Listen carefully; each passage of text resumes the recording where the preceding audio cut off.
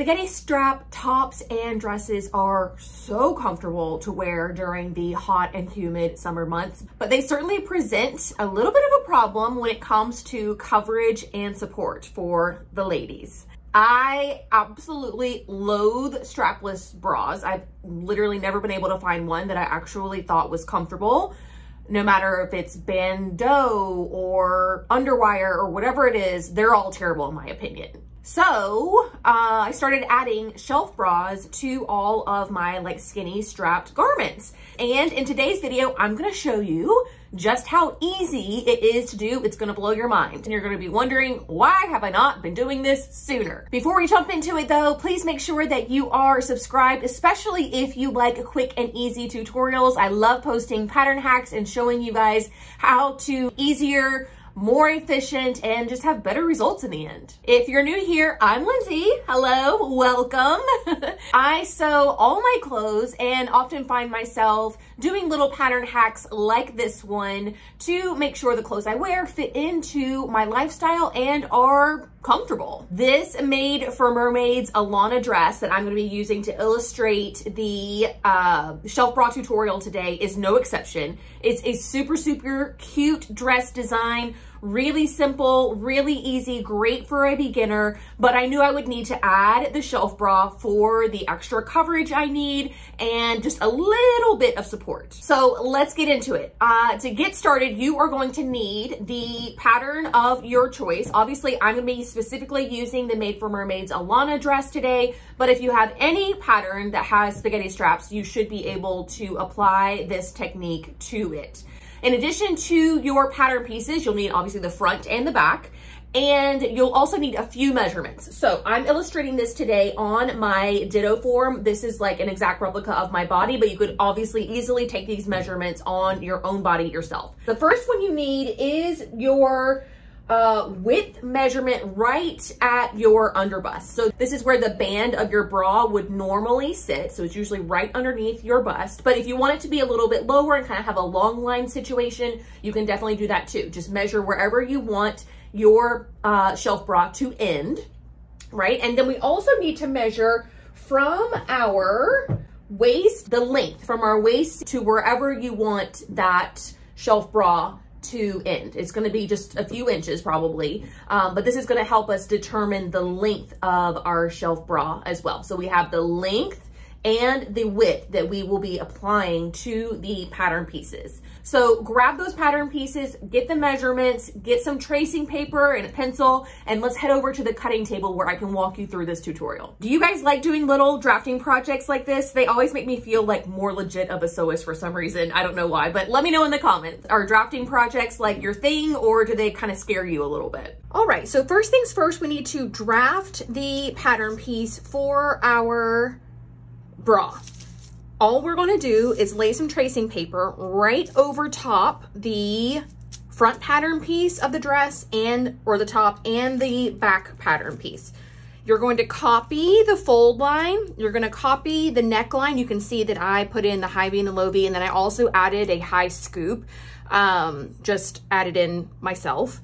And you're also going to copy this arm side exactly how it is. Now, when it comes to the side seams, we actually want our bra to fit closer than the top does. The top is kind of loose once you get down to the waist, and we obviously want our bra to be a little bit more close fitting. So I came in pretty significantly. This is about an inch and a half. So when I cut out my bra pattern piece, I'm actually going to follow this line here. When I cut out the dress, I'm going to follow this line here. The waist is marked on the pattern. I have mine marked right here.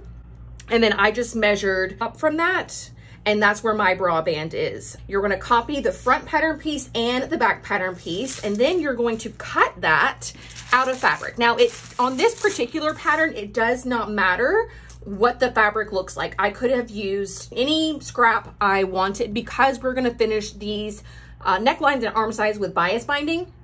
So you're never going to run the risk of this showing. I happen to have a little bit of extra fabric from my self fabric, so that's what I used. So use your self fabric or use something that you would like to find in a shelf bra. 100% cotton is nice and breathable. A cotton jersey would be really good, or some kind of lining that you would find in sports bras or undergarments.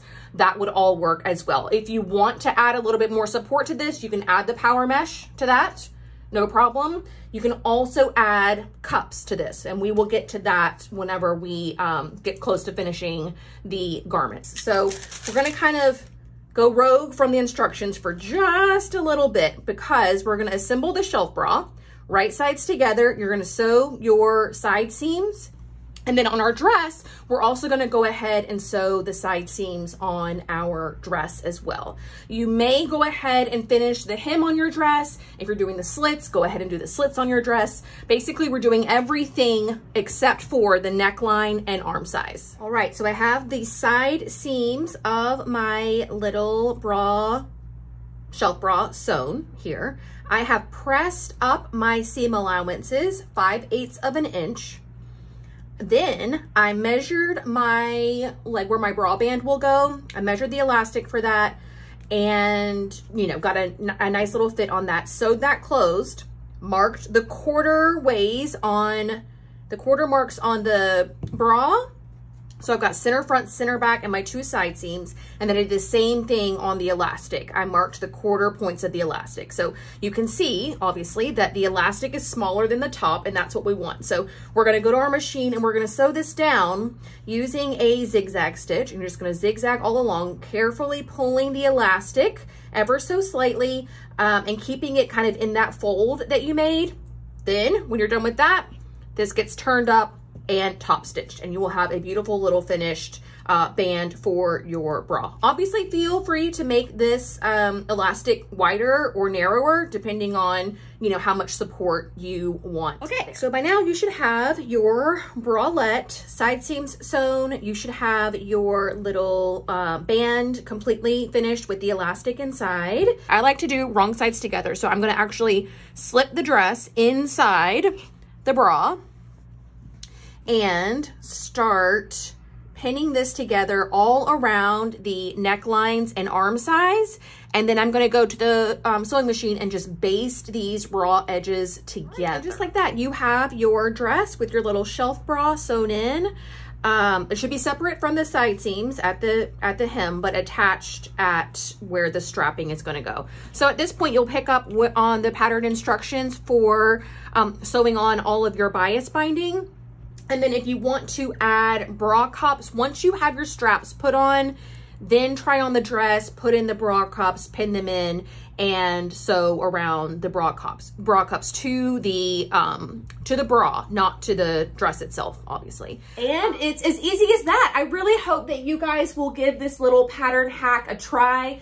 It will transform your wardrobe and kind of open your mind to patterns that you might have been writing off, because you know, like, oh, I could never wear a bra with that. Well, now you can add a shelf bra to it, super easy, and be able to wear clothes that you might have thought that you couldn't before. If you want some more tips and tricks that I have for just sewing in general, be sure to download my free Ultimate Garment Sewing Guide of Guides.